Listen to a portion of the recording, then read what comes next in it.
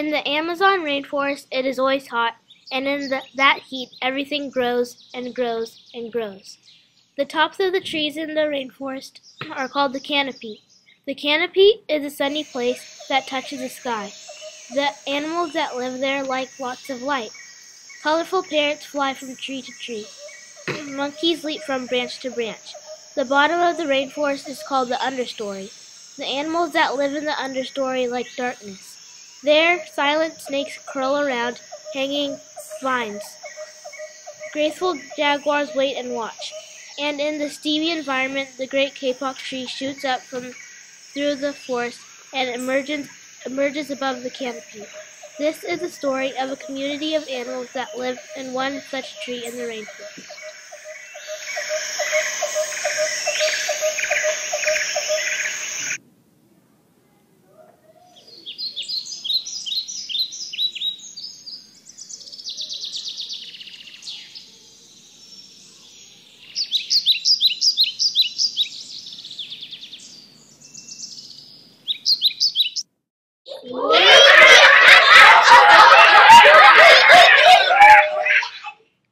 Two men walked into the rainforest.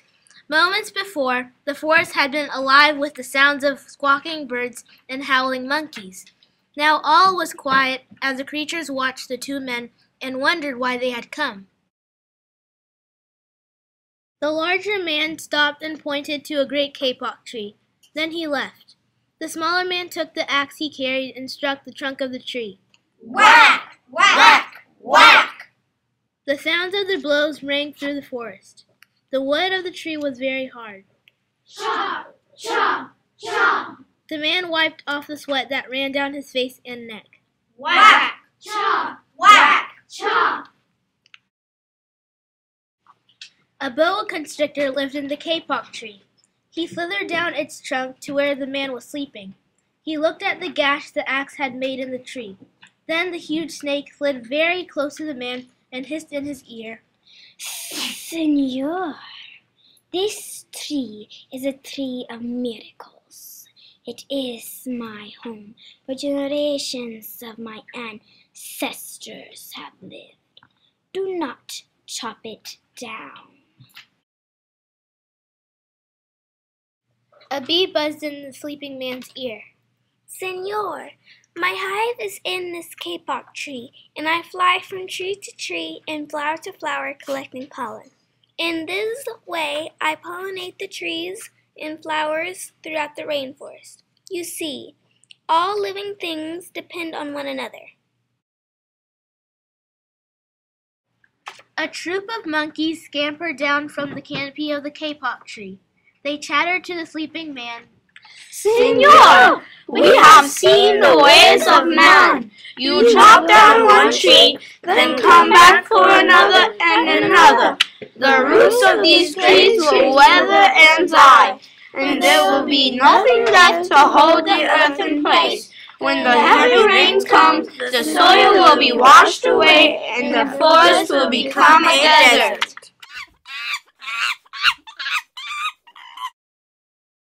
A toucan, a macaw, and a cock of the rock flew down from the canopy. Senor, Squawked the toucan. you must not cut down this tree. We have flown over the rainforest and seen what happens once you begin to chop down the trees. Many people settle on the land. They set fire to clear the underbrush, and soon the forest disappears.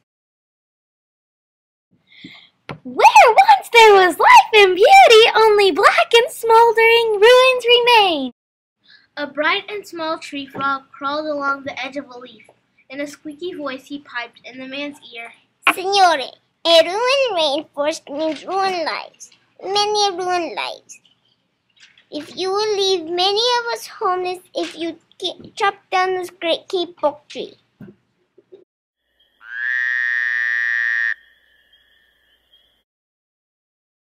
A jaguar had been sleeping along a branch in the middle of the tree. Because his spotted coat blended into the dappled light and the shadows of the understory, no one had noticed him. Now he leapt down and padded silently over to the sleeping man. He growled in his ear, Senor, the Kapok tree is home to many birds and animals. If you cut it down, where will I find my...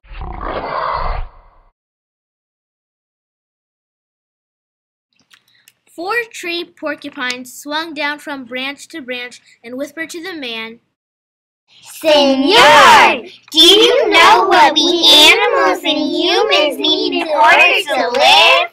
Oxygen! And Senor, do you know what trees produce? Oxygen! If you cut down the forest, you will destroy that which gives us all life.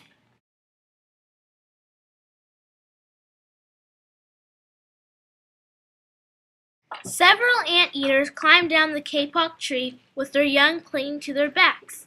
The unstriped anteater said to the sleeping man, Senor, you are chopping down this tree with no thought of the future.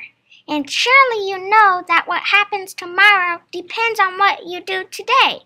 The big man tells you to chop down a beautiful tree. He does not think of his own children who tomorrow must live in a world without trees. A 3-toed sloth had begun climbing down from the canopy when the men first appeared. Only now did she reach the ground. Plodding ever so slowly over to the sleeping man, she spoke in her deep and lazy voice. Senor, how much is beauty worth? Can you live without it? If you destroy the beauty of the rainforest, on what would you feast your eyes? A child from the Yanomamo tribe who lived in the rainforest knelt over to the sleeping man. He murmured in his ear, Senor, when you awake, please look upon us all with new eyes. The man woke up with a start. Before him stood the rainforest child, and all around him, staring, were the creatures who depended upon the great kapok tree. What wondrous and rare creatures they were! The man looked about and saw the sun streaming through the canopy. Spots of bright light glowed like jewels amidst the dark green forest. Strange and beautiful plants seemed to dangle in the air, suspended from the great kapok tree. The man smelled the fragrant perfume of their flowers. He felt the steamy mist rising from the forest floor, but he heard no sound, for the creatures were strangely silent. The man stood and picked up his axe. He swung back his arm as though to strike the tree. Suddenly he stopped. He turned and looked at the animals and the child. He hesitated. Then he dropped the axe and walked out of the rainforest.